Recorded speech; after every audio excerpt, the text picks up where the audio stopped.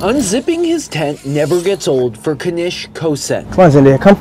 Maybe because it's the closest thing he's ever felt to a home. I've never, not one time, had to question whether or not my housing would just be ripped from me. Go.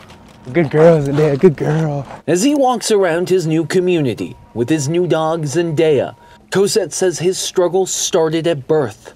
The son of addicts, he's gone from the streets to the foster care system, back to the streets. The hardest part has been honestly feeling less than human. My son right here. Maybe never more so than a few months ago, while sleeping on a nearby park bench where he would routinely meet his wife and baby boy, who live in a nearby women and children shelter. He says he was told to leave and not come back. I always thought that life was just going to be survival. I didn't know that I would ever get to a point in my life where there would be more than just survival. But then hope arrived. An outreach member from the urban Alchemy Safe Sleep Village encouraged him to give the place a try.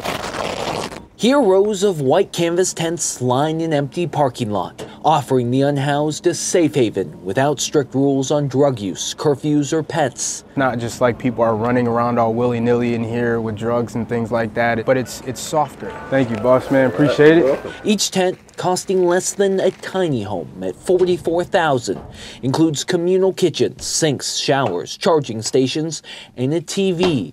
Ideal for those not ready to live indoors. This is a perfect model for those that are coming like straight off the streets, not necessarily ready for housing. A recovering addict who spent years in and out of prison, Carrie Bell is now the director of the Culver City site.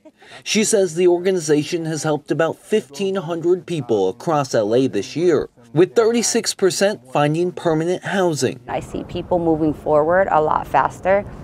You know I love you. This could be all right. For Cosette, this village has been more than a shelter.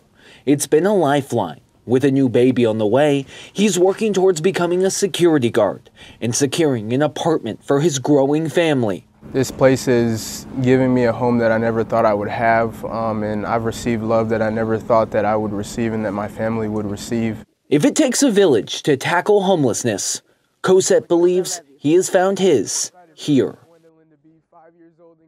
Thanks for watching our YouTube channel. For more stories in your communities, click the subscribe button right here. You can also download our app or watch us on TV for the latest news and weather updates every 10 minutes and more. We'll see you then.